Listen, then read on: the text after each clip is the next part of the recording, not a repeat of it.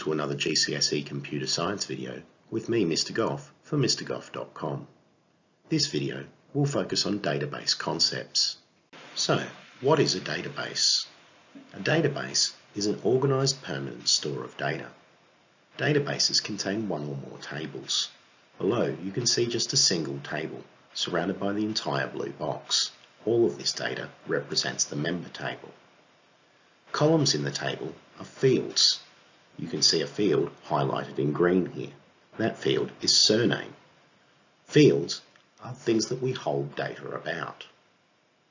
Each row in a table is a record, that is, all the details for one entry in that table.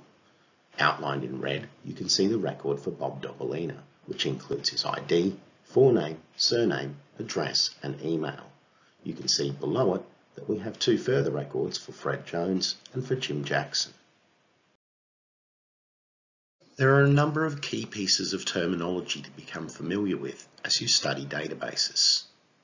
A table is going to be a type of person, object or thing about which data is stored in a database. A record is a single row in a database table and therefore all the data for one entry in that table. A field is a heading or a column under which data is stored in a database table. Primary key is a field that can uniquely identify a record in a table.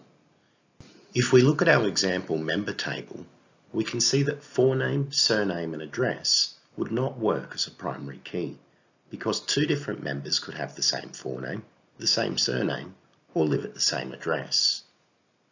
However, ID and email would both be unique. It's more likely in this case that ID would become the primary key. A foreign key is when a primary key from one table is included in another table to create a link between the two tables. This happens in relational databases, which we'll be learning more about in the next video. Let's assume our members table below is actually being used in a database for members of a magazine subscription service.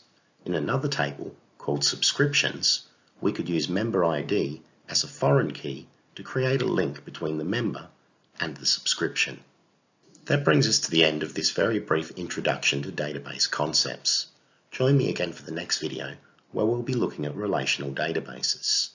Use the resources at MrGoff.com to help you revise computer science, and until next time, it's bye for now.